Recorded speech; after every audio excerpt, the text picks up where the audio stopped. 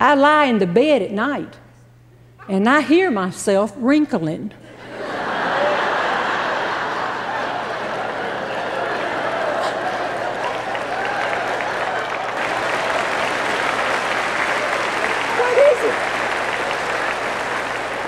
You can hear it so well because it's happening right there at your ears.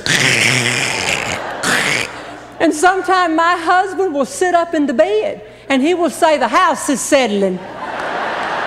Or, "Is that you? What's going on?" And I'm to the point where it's almost like, if it doesn't hurt, it may not be mine.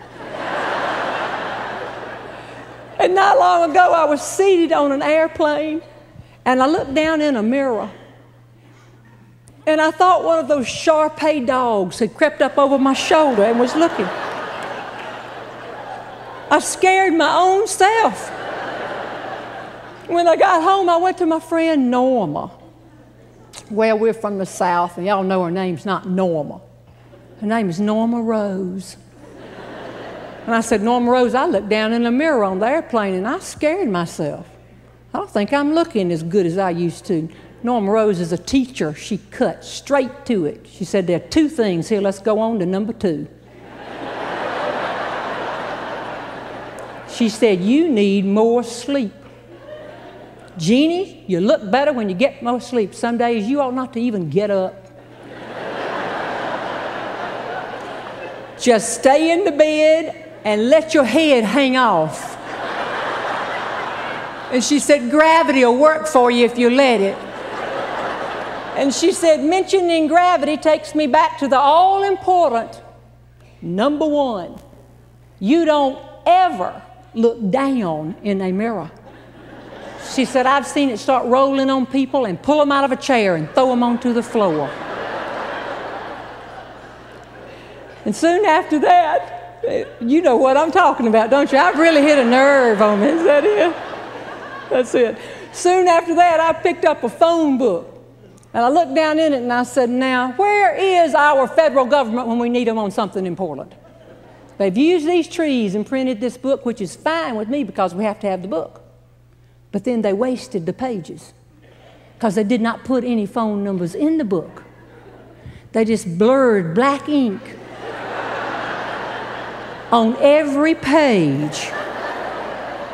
And Norma Rose said, "Put it on the floor.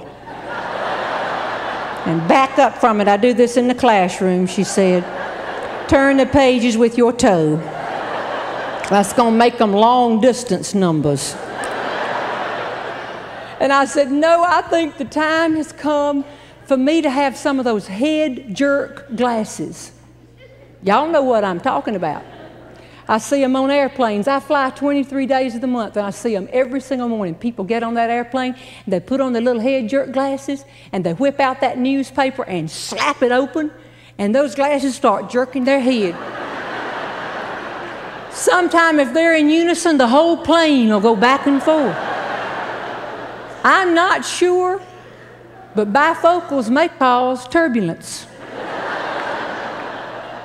So when I got home, I went to the eye doctor, and I said, "I want some of those glasses that I've always made fun of. They have a little line in them." And she examined me, and she said, "Jeannie, you don't need bifocals. All you need is one reading contact.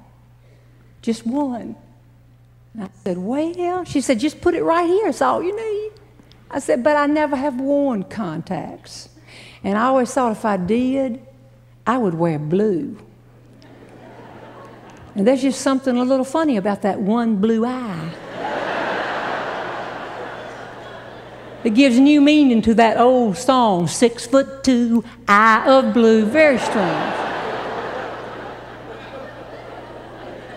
And soon after that, I went to the dentist.